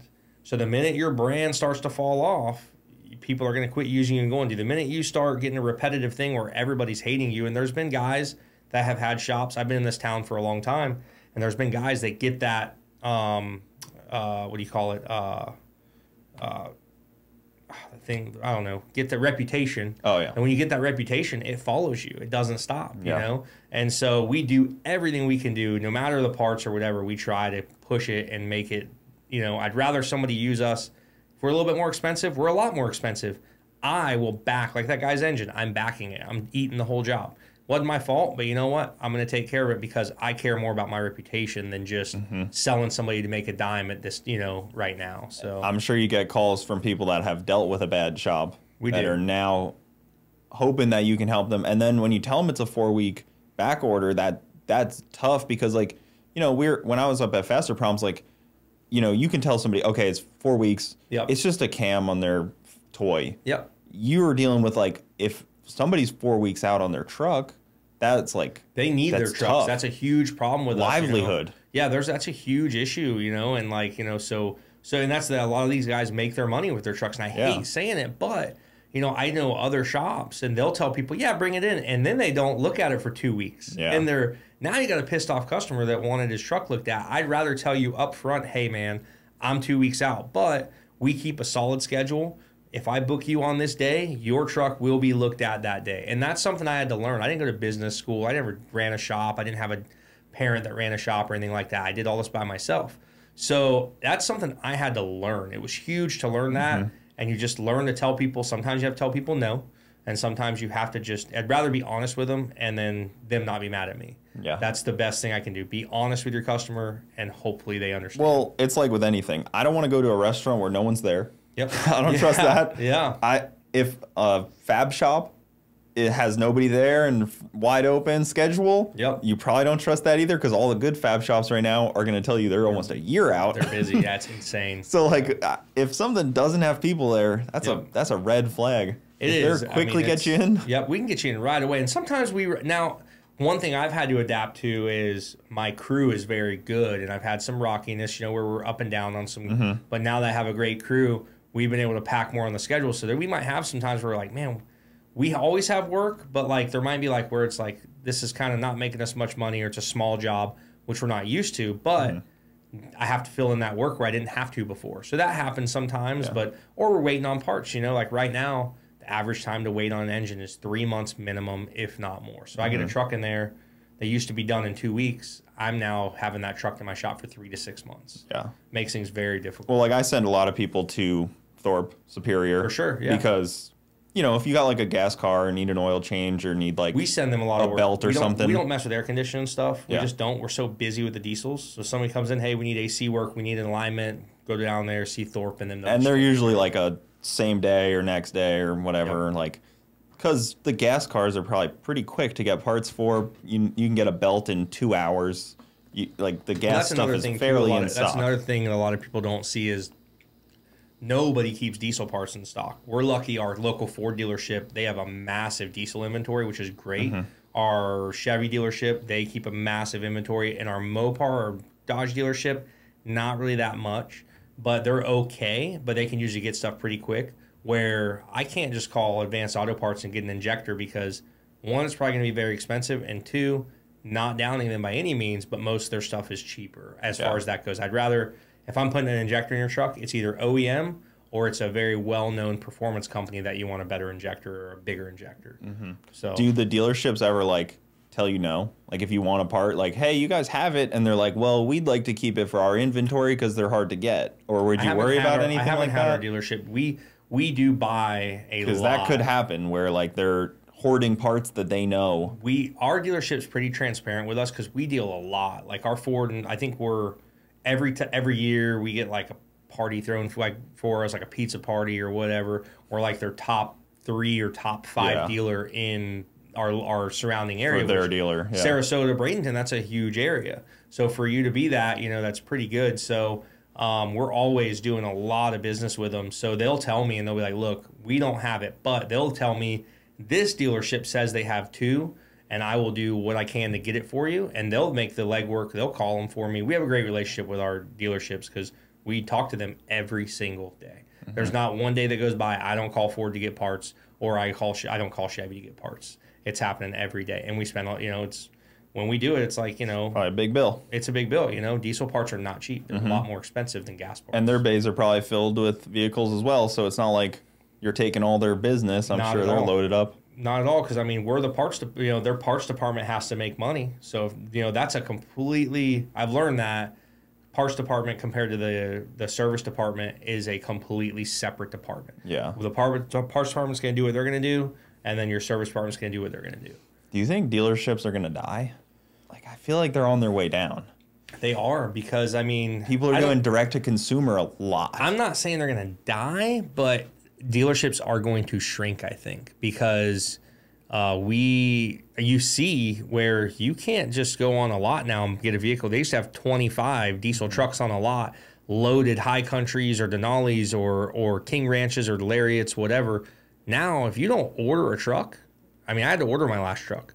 They don't have any trucks sitting on the lot. Did they try to sell it before you got it? They did not. Now sometimes they will, you order it and it's on its way, and then they're calling you up hey, I could sell this for a little bit over MSRP. I heard about guys doing that. Luckily, Porsche does that like crazy. Do they really? Oh yeah, if you order one because it's 8 months, and then some rich guy comes in, they're like, I want it now. No, luckily I dealt with the same dealership for the past 3 trucks, and when I order something, they're very good about, hey, my truck came in, they kept me updated along the way. I got the truck, and there was never any they got the truck and they're like, all right, man, we got it. It was a Saturday. I'm like, look, man, I can't come in till I don't know, Tuesday, or it was I was out of town or something. I was like, don't sell that truck. Yeah. They're like, no, you're good. And they did. They held the truck. Well, they would try to offer it. They would try to offer you hey, some guy will buy it for over MSRP and we'll give you a kickback. Yeah. And you could end up making a little bit just by I've heard the of guy that had the deposit down. I think Ford's the worst. Ford's huge on markups and doing that stuff. Ford's some of the guys are posting the the market adjustment? Yeah. And they're 30 grand. The Raptor R I just seen was 211 grand. Somebody had posted come on, guys. Really? I get it, but you're really hurting that bad? That's what you got to do to people? Just sell the thing, Do you think your making money. Truck is worth the cost? Do you think it's worth that money, or do you think that they're quality to what you get for That's, you got to look at it as what inflation's done. So it's my truck is, in 2005, you could buy a brand new loaded Duramax for 38, 40 grand, 42 grand, brand new. My brother did. My brother bought one. I think it was 42 or 45, and they took 5 grand off. He ended up getting it for 30 or 40 something out the door. But the average salary at that time was probably 29 grand. Yeah, probably 30. You could probably get away with $800 a week or 30 grand, I think, or but 40 grand. Because that's what I was looking at, the average salary at the time versus the brand new Mac Daddy car. Yep. Even thinking about it like that. But you also look at how much technology has been put into the truck side. So forced into it. Yeah, forced into it. A lot of it is forced into it. It is. It's literally but the technology is huge compared to you getting a 2005 truck and getting a 2024 truck. Yeah. And the technology difference is, I'm not saying the prices are what they are. We can't change them. No. People are still going to buy them. You just got to deal with it, make more money. That's all I can tell you to do, But then you have to raise your prices because everything else goes up, and then you're kind of just playing a catch-up game because you are slower to raise prices on hourly wages. Always slower. The fastest guy to do it is a GM executive. Yep.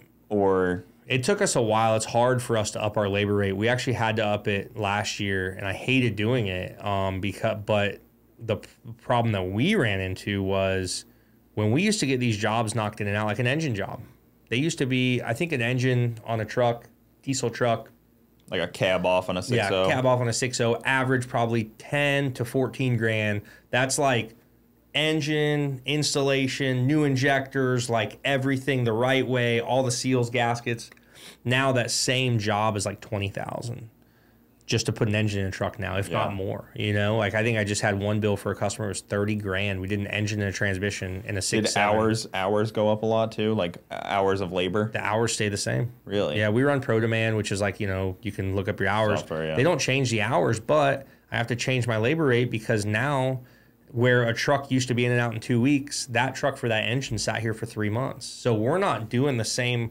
Or when I used to order a part from the parts house, I would get that part before in 2 days sometime, or I'm sorry, in 2 hours. Now that same part takes 2 days, 3 days sometimes. So anything that we used to do quickly and get it in and out, that's behind us now. So if it hogs a bay, you know, and it's not only that, you know, you're upping your labor rate to keep up with inflation. I gave all my employees raises throughout COVID. I kept all my guys. I never lost a guy through 2020 to 2021, 22. And then 22 was when I lost a guy or a couple guys, whatever, during that time. But like I never I kept paying my guys more because I know that, you know, to me, I'd rather pay my guys more. And then, I do got to up my labor rate, but I know my customers are getting the best. They're getting the best service. They're getting the best quality because I'm taking care of my guys, and I want to take care of my guys first. I mean, that's just how I do things. It doesn't how everybody has to do it, but I've noticed that, you know, doing that has helped me out tremendously. I'd love to see some of the statistics on what like what you went to school for, what the attendance rates have done over the last like 5 years. You know, like if you're going for like a school for like a trade like that, what they've all kind of done, where they've gone to, because like maybe the same amount of people are graduating but not getting into the workforce to do that. The problem is though, you know, it's I see it. You know, I see some guys and like I don't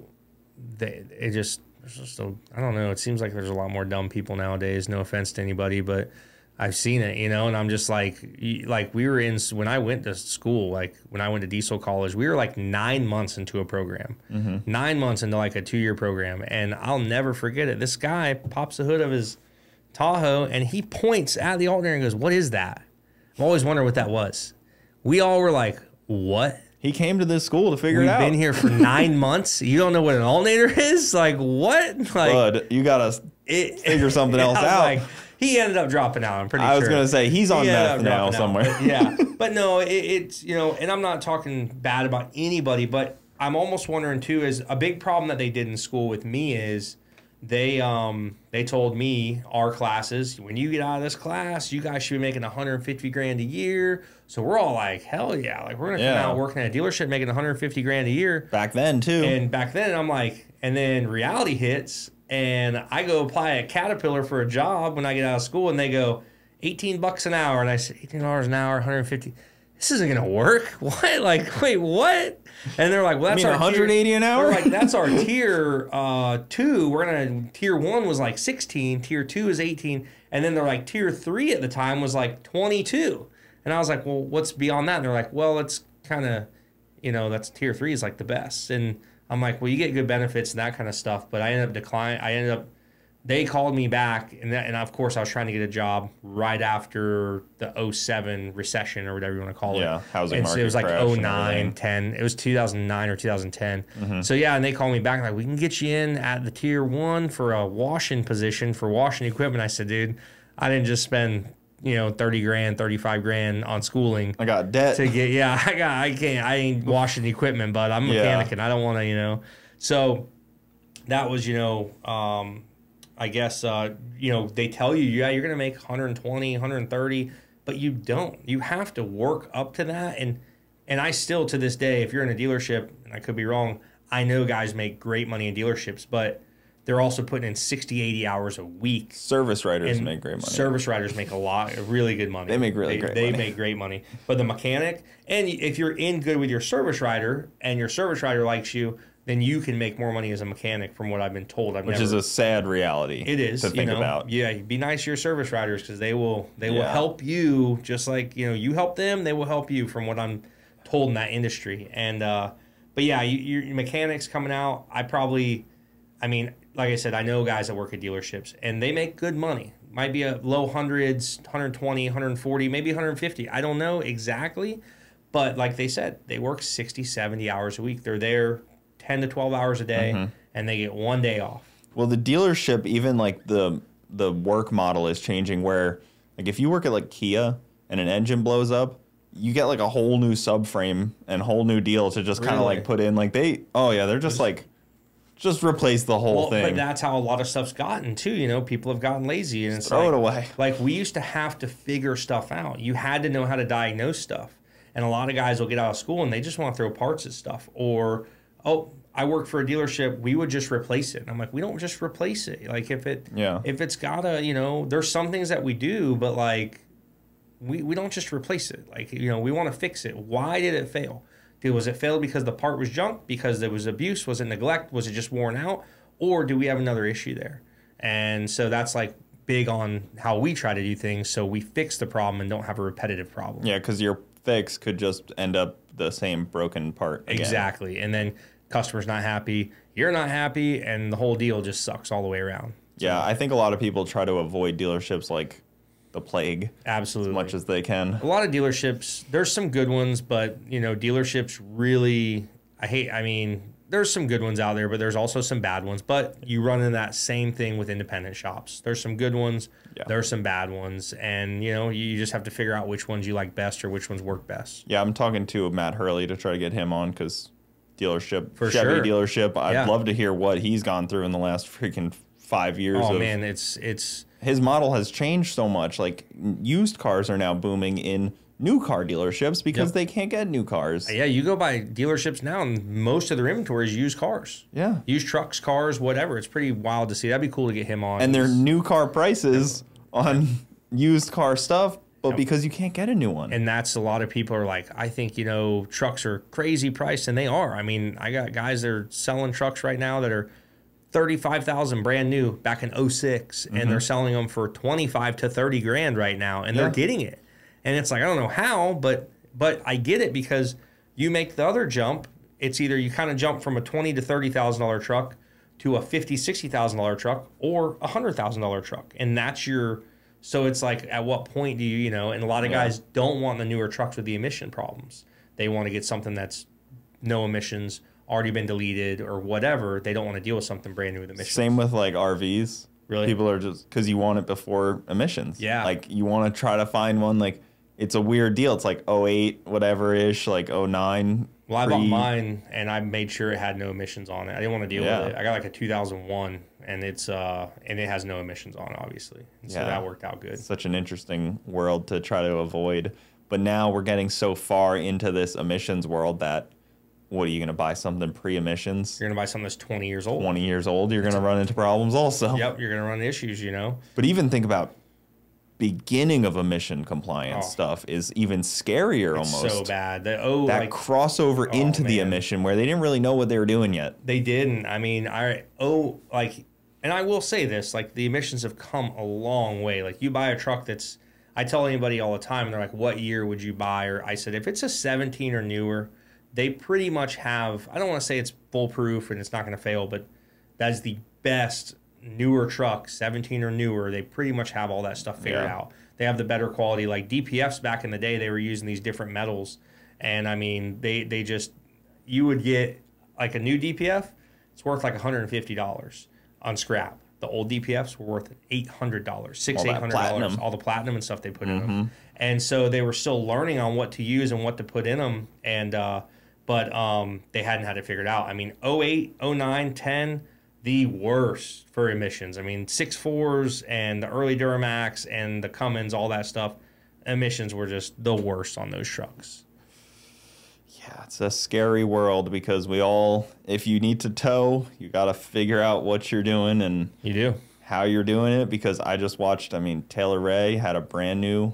He did. He had a brand new truck. He was like, I got a new truck. It's not going to be an issue. Yep. And I hate to see it for him, but like, it's just the world we're going into. Yep. And then they're trying, part of that was like the CP4 pumps they came out with. You have a CP3 pump that's been proven since 2001 2001 was the first year, and that was a proven pump. They don't really go bad. Yeah. Very rarely. It might lose pressure, get weak. They don't go bad. And then now you go to the CP4 in 2011, and it's a pile of crap. Like, they have issue after issue, but you don't know that for another 2 years or so because issues happening constantly yet. And when that goes bad, it takes out your whole fuel system.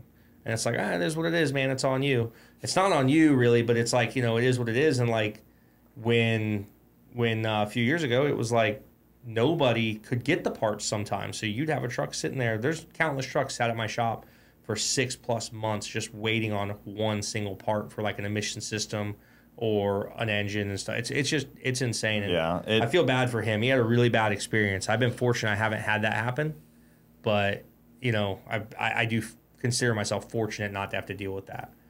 But it's a scary deal because it's such a needed vehicle, and we all kind of need them in the car world. We do, absolutely. It's 100% needed, and maybe you can get away with it going to toter homes. I don't really know that whole world.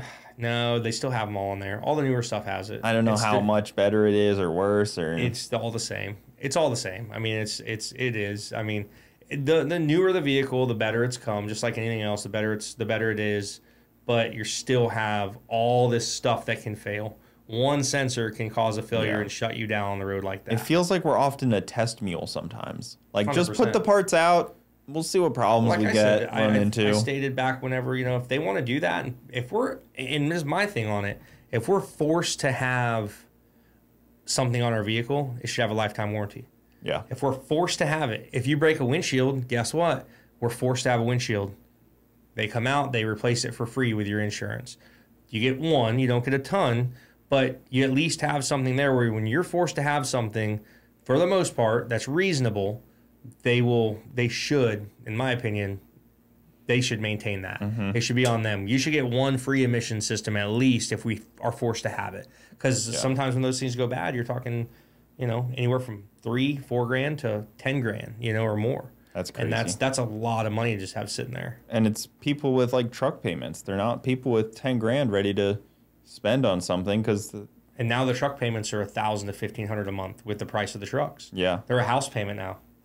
That's crazy. A house payment from years ago, but I mean, a lot of people's mortgage, that's in a lot of states. Yeah, my mortgage is $1,500 a month. Because that's the weird thing. Like, you can go out to the middle of Kansas, have a cheap mortgage, but you can't have a cheap truck payment. Nope. That's that one follows you. It's not regional. That's national. You can't just It's not a location-based cost. Like, we live in Bradenton. It's a high cost of living, but the truck's gonna be the same cost no matter where you go. Your truck's gonna be the same cost. Your goods are gonna be the same cost. I mean, everything is gonna be the same cost, minus homes. But that's fluctuates. So. Well, we'll wrap this up, man. Where can they find you at? I think it's it's pretty obvious. We got a YouTube channel. We can find us at our shop anytime. We're there Monday through Friday. I'm not saying to just show up there. Don't do that. Yeah, give them a call if you need actual diesel work done. But our channel, Instagram, Facebook, whatever. Anybody's got any questions, whatever, just let us know. So good freaking deal, man. Really appreciate you for letting me come on. Dude, thank you. I've been giving people a lot of shit because you had Garza on here. I know. You had Chet on here. And I said, Cooper hasn't even called me. I said, I'm not even going to answer his call. But I literally answered right away. I had to build up my skills. I had to get better at it. I get it. No, I just mess with you. No, it's awesome. I appreciate you having me on. It's been great. Dude, for sure. So much good information. I think I hope that this opens a lot of eyes to what's going on. I'll probably try to clip some of the EPA stuff and maybe get that out to more masses because it's an education thing that we're running into. We're going to run into that education wall and the ignorance wall and the hide your head in the sand wall. Yeah, pretty much, yeah. That'll do it, guys. Thank you so much for watching. See you next time.